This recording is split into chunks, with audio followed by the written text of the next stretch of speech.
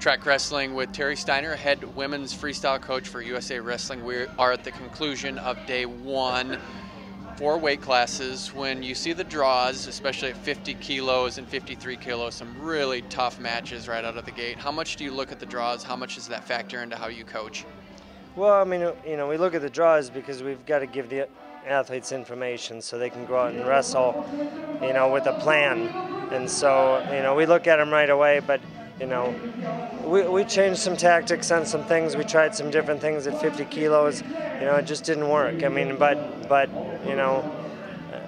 thought Whitney did a good job. She went out. She pretty much stuck to the game plan. We just got caught in a couple situations, and we got a little bit too square stance, and we needed to stay a little bit more, lead leg forward a little bit more so we don't get blasted through. But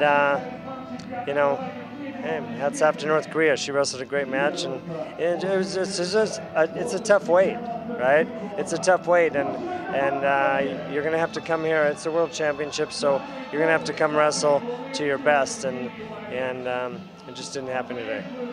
When it happens that way with Whitney Condor at 50 kilos, and you see that she has the same first-round opponent as last year, do you just kind of shake your head and wonder how that happens?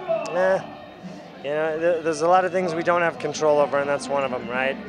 What we do have control over is how we react to it and what we're going to do, and going forward. And so, it's just how it is. You got to be ready to go. We know that when you come in here, it's not, it's not seated all the way through. So you're going to have to be ready when you step on the mat, because your first matches could be your toughest matches, right? And I think it happened at 53 kilos, right? I mean, we, probably the match for us, the match of the tournament would have been that quarterfinal match, right?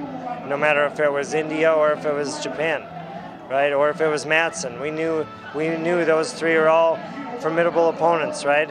And so, we had to be ready throughout, and it doesn't matter if we get them first round or in the quarterfinals or in the finals. We're here to win, right? And so we just didn't get it done today. Sarah was a little bit tentative in that match against Makeda, but she'll bounce back, right? She's got to be ready tomorrow. We got 2 tough matches. We got India first, and if that goes well, then we have Greece. Those are tough athletes, right? And so we've wrestled them both, and we've fell short the last couple times with both of them. So we got something to prove tomorrow. With Sarah Hildebrandt, she's still alive for a bronze medal, but there's an Olympic berth on the line there too. Does that heighten the anticipation and heighten the awareness of how you have to go out and compete? Well, of course we know there's a deeper meaning to it than just winning the match tomorrow and getting in for the bronze medal match. But we're here to win, win and do the next best thing. If we can't win, we're coming back to take third, and so everyone understands what's at stake. But we got to go out and focus on the process of the match and how we need to wrestle the match. And if we do that, Sarah's a pretty smart wrestler, and so I think we'll see her best tomorrow. Anything you can take from day one that you're going to apply to day 2?